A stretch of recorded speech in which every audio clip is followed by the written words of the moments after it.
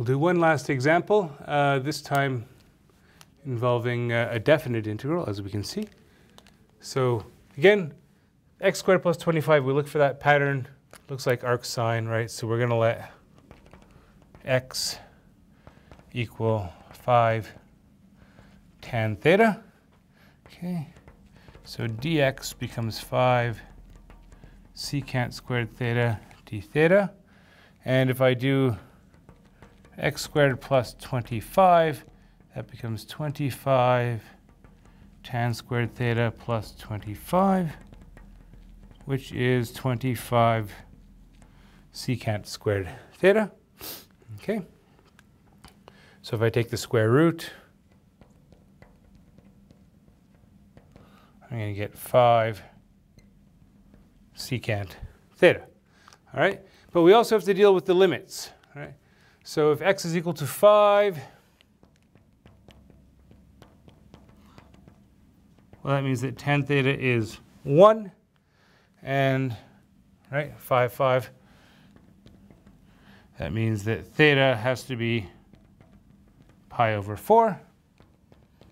If x is equal to 0, that means that tan theta is 0, and that means that theta is 0, right? Remember, really, theta is arctan of x over 5, so we have to take the angles that the arctan function gives us. So this becomes the integral from 0 to pi over 4. X squared becomes 25 tan squared theta. That denominator is 5 secant theta. And dx is 5 secant squared theta d theta. Okay. So we clean this up. Cancel the 5s. Cancel some secants. We get the integral from 0 to pi over 4, 25 tan squared theta times secant theta d theta. All right, and they've done it to us again. Tan squared is secant squared minus 1, right? This is once again that same secant cubed theta minus secant theta d theta, which we've already seen, right? And we're not a big fan of it. So it's 25 over 2 secant theta tan theta. This one gives you half log of that whole mess minus log of the whole mess. So minus 25 over 2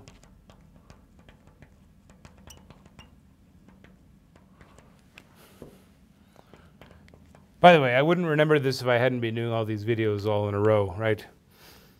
It's been 15 minutes or 20 minutes for me since I did this last one. So we'd seen this. Okay, so we have that, but definite integral, right? So not plus c. We want to apply those limits, 0, 5. Okay? Pi over 4, sorry. Okay, so 25 over 2 times secant of pi over 4, which is root 2.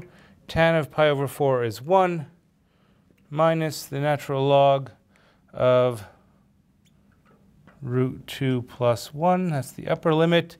For the lower limit, I'm going to get, so tan of 0 is 0. That's going to go away. Here I'm going to get secant of 0, which is 1, plus 0. Log of 1 is 0. Okay, so it's that, and we're done.